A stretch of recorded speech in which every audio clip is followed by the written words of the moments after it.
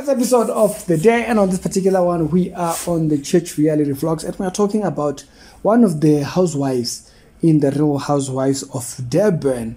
There's an article that is written on the Daily Sun today. They are saying she's there to debunk the claims that people are saying that she wants to start a church. She says people are saying that she wants to start a church, so she's there to debunk these claims and all that. Now, it's what goes on in this article that I wanted to address it. The church reality vlogs, as I said. If it's your first time over here, do check out the rest of the channel. You might like what we do here. We do social commentary. We speak about everything else that is happening outside in the social world, and we deal with it without deviating from our Christian values. That is kind of like the theme of this channel. If you haven't seen the first channel, I humble. If you don't know it, don't worry. Continue here, subscribe, and I'll see you on to the next episode. Now, let's start here with this lady's entire chest. This is Nonku.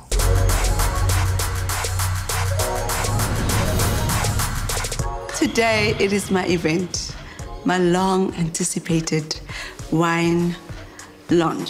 She was starting a wine something. That's her.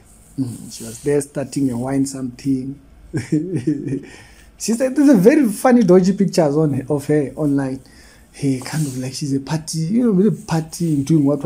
Now, in the article, she then says, you know what, people like to assume that because I don't live like a pastor, slash hammer, comma, I am actually.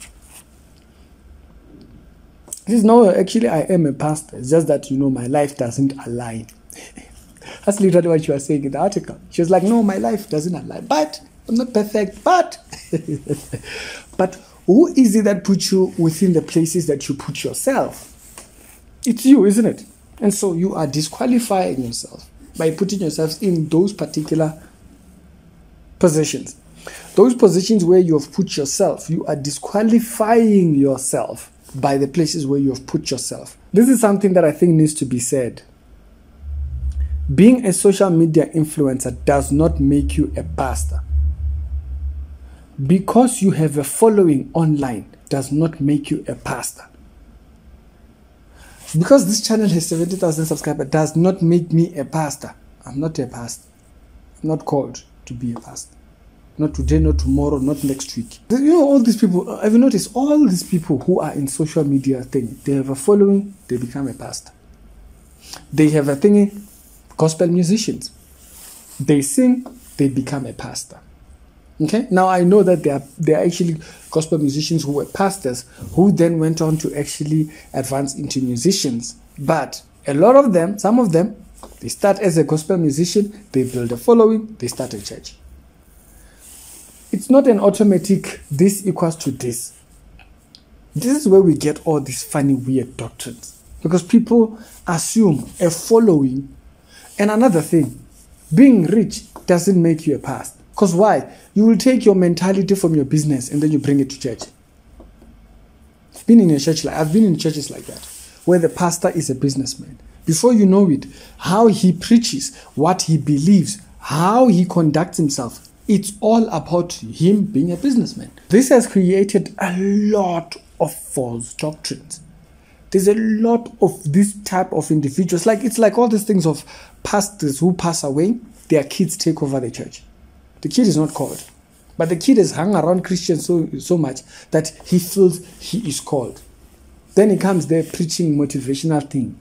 You can do it, man. You can do it. They think that's the gospel. Friends, sit down.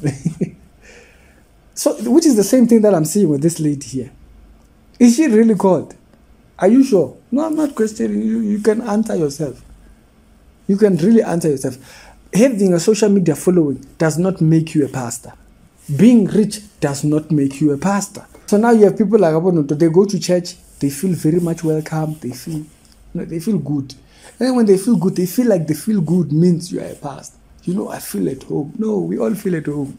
I feel at home. Calm down. We all feel at home when we're at church. Okay? Yes. But that does not make you a pastor. You have a following. Now you feel like, you remember Dino Ranak. She now has a following. Now she felt like she could preach. At one particular point, she was now started reading the Bible. I'm like, what is this one doing? Leave the Bible. Very quickly, did you see? It didn't even last. She read a verse or two. Okay. She stopped. Why? Because they claim something that they are not. All they have is a following. That's it. I claim me, I have a burning for the gospel. Burning for the gospel, you have 3 weeks without preaching. My brother, are you sure? You're a businessman. Go do business. Go do business, leave everything. Leave church. Leave church because you start carrying things that have nothing to do with. It's time we actually say these things, because people just assume having a following means they are a pastor. You are not. You are not. Have a burning for the gospel. No, you are very charismatic. You know how to change your voice, up it, pitch it up. That's all you know. But you are not called. People should face reality. It's nice to be a church member. Go there, sit down. It's nice, man. You should try it. It feels good. Go there, do nothing. Must you do something? You be in the county. You must be somewhere. We must see you somewhere.